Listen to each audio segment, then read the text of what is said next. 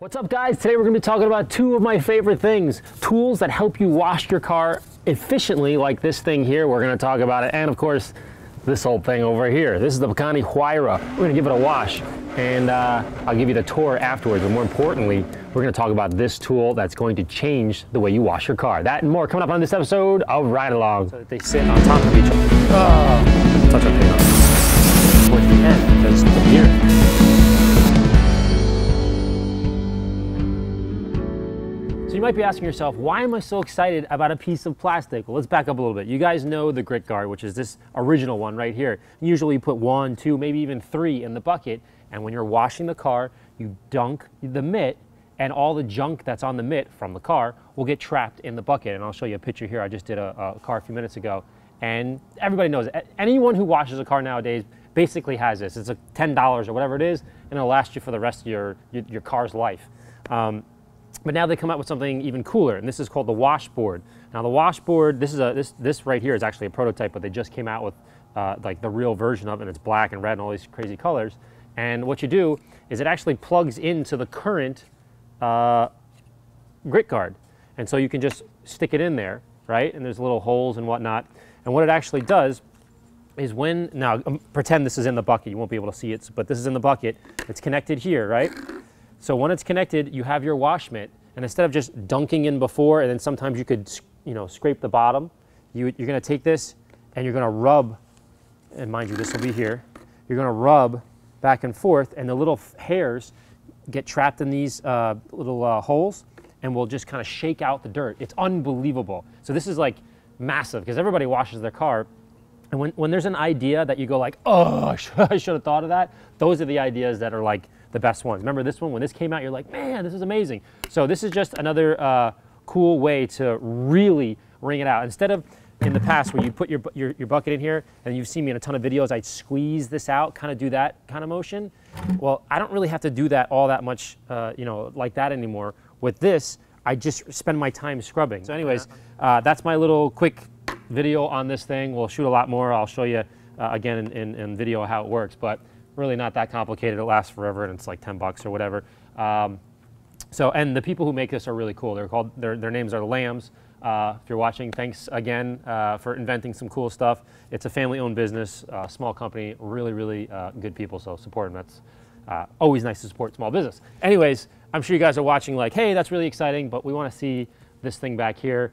I don't really have anything special to say, because it's so ridiculous that I don't even know what to say. But I'll give you the behind the scenes, and I'll show you what it looks like inside, and it's a real privilege to work on it. Anyways, if you guys have any questions, shoot me an email at larry@ammonyc.com. As always, thanks for watching, and then stay tuned. After this, we're going to play with the Pagani. Thanks, guys. After cleaning the wheels and gently washing the paint, I dried the carbon fiber with AMMO Hydrate and a microfiber cloth to avoid any drying love marks. Afterwards, I added AMMO Reflex to the exposed carbon, and it looked dripping wet. Detailing a car, any car, is a great way to really explore and notice every facet of the vehicle. A Pagani will make your head spin when it comes to details, like this leather strap, which holds the rear clam down. Notice the tiny Pagani logo along the side of the buckle, or even how close and precise the clam comes to the gull wing doors as it opens. Alright, so you're asking yourself, where's the storage? Well, there's 2 carbon fiber boxes on either side of the car in front of the rear wheel for your, mini golf clubs. One of my favorite aspects of the car is the door handle, which is hidden and just simply awesome. This tiny jewel-looking knob pulls upwards to release the wings. I'm sitting in the cockpit of the Huayra, and as you can imagine, I'm actually using that word specifically, cockpit, because I feel like I'm in a fighter jet with all these buttons and things. And when I start the car up, there's a button that you need to push before you actually start it, and it says initiating sequence, and all the computers and all these random things are going on, but it's like you kind of just sit back and go, oh my gosh, there's like a movie going on here. Lights are flashing, and it's one of the most spectacular things I've seen. And more about the key. It's actually magnetized, but look at it. It's like a little car, obviously. It's a Huayra. So you take this piece off, and you wouldn't want to lose it, obviously. And there's a little stand here, a little key stand, or I don't even know what you want to call it. I'll take a picture of that. It's pretty cool.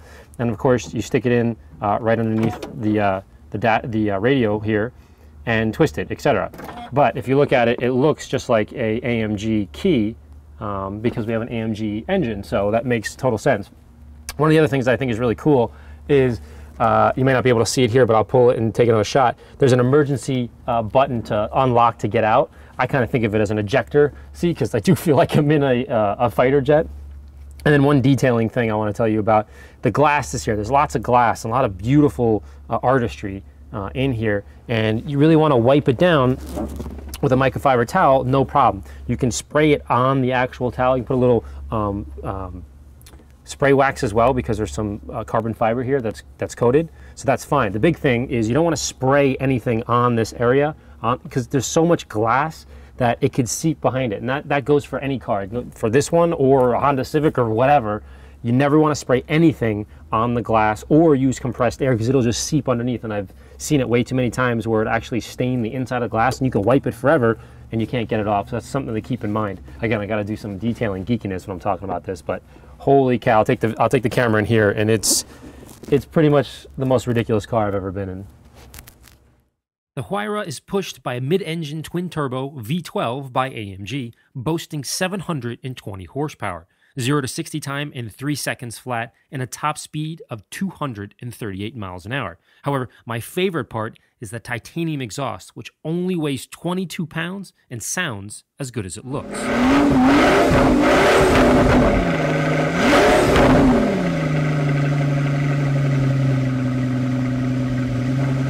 Alright guys, I hope you enjoyed this quick video. I used my washboard to get the car looking beautiful, as you can see.